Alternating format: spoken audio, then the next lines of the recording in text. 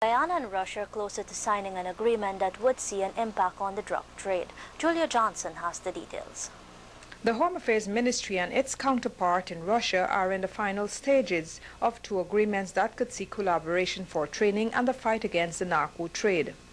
Yesterday, a delegation from the Russian Home Affairs Ministry met Home Affairs Minister Clement Rohi.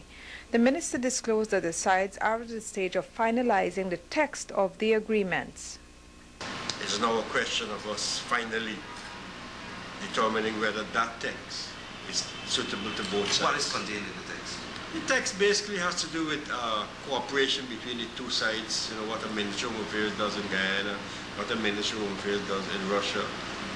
Exchange visits, exchange of information, documentation, and things like that. He also spoke of the state of the anti-narco agreement. There is also a draft agreement between our two countries that is now being considered by the two sides.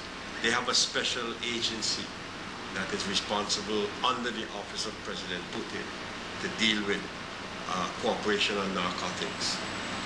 He disclosed that the anti-narcotics agreement is at the negotiation stage, but he feels that there could be a general agreement by year-end.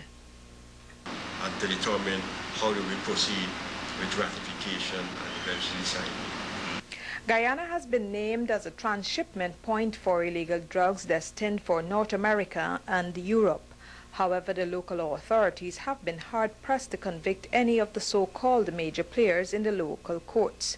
Even the United States, that has named several Guyanese involved in the illegal drug trade, seem to rely in snagging them outside of Guyana. Reporting for Prime News, Julia Johnson.